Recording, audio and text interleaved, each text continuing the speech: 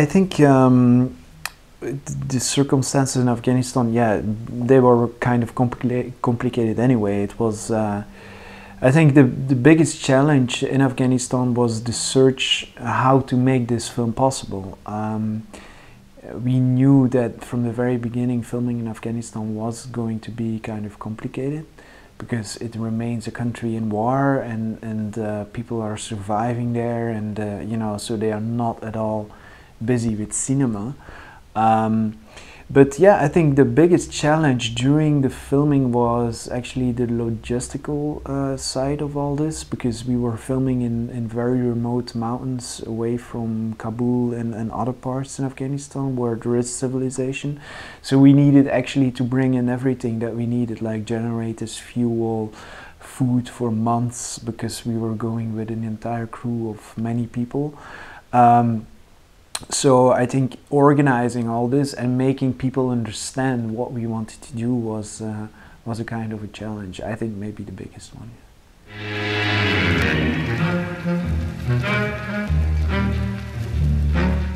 I think you know, I wanted to tell a story about children and how children are surviving in the war in Afghanistan. And in a second layer, I wanted to tell how they dream and what their dreams are, and how they see Afghanistan after withdrawal of the troops, the NATO and the American troops. And this fantasy, this imagination, how their life is going to be, was very important to me. So that's also the reason why the film is like fluctuating between documentary and fiction. Because in the first layer I wanted to show the war, how they survived a very harsh reality. But this is a film that I think that we have seen many times about Afghanistan. So whenever I was going inside their dreams and their fantasies, this was obviously going to be a kind of a fiction structure, because you cannot really, you know, consider a dream or visualizing a dream as being documentary. So, but this was from the very beginning very clear that I wanted to go that way. And that was also my main motivation, to see Afghanistan through the eyes of Afghan children.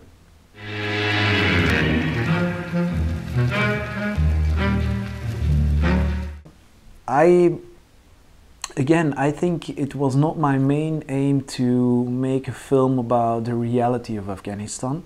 I wanted to make cinema, if you want, and for me, cinema is also telling something with a very, in my personal point of view, in a very visual language.